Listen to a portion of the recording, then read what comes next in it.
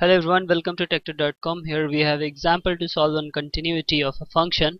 So the problem is the function fx equal to x cube minus 8 upon x square minus 4 is undefined at x equal to 2. Okay, now redefine the function to make it continuous at x equal to 2.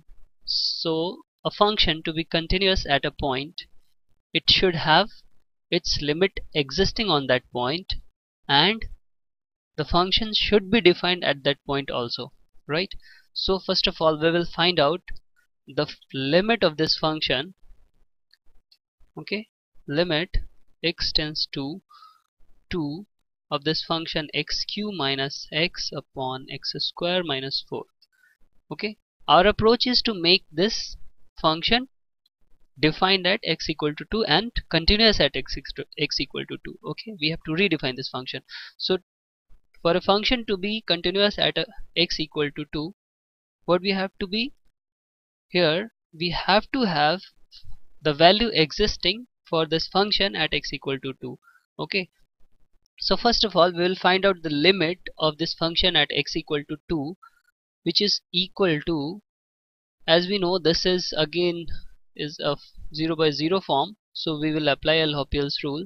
So after applying L'Hopital's rule, it will become limit x tends to 0, and after differentiating this 3x x cubed, it will become 3x square minus 0 upon 2x minus 0. Okay, so now we can put the value of x tends to 2.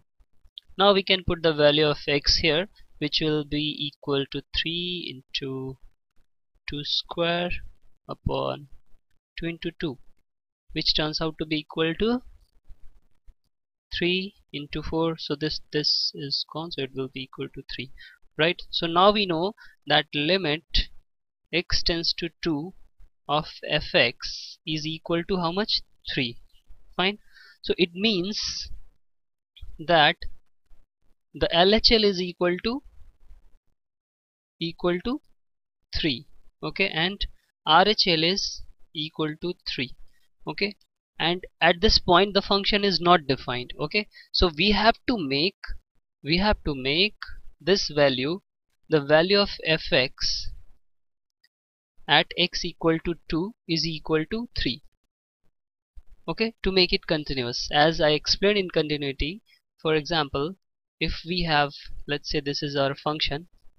Okay, so at x equal to 2, okay, the value is equal to, let's say, 3. Okay, so this is 3. Fine. So the function has left hand side, it has 3. Okay, right hand side it has 3. Fine, but at this point it is not defined itself.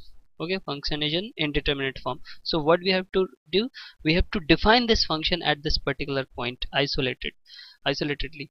Okay, so now the function we will redefine this function as fx equal to x cube minus 8 upon x square minus 4 when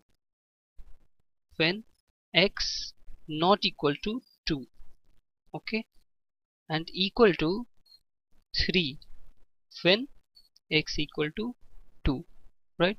So we are separately defining this function at x equal to 2, which is equal to 3. Now if you draw this function again, it will be here 3.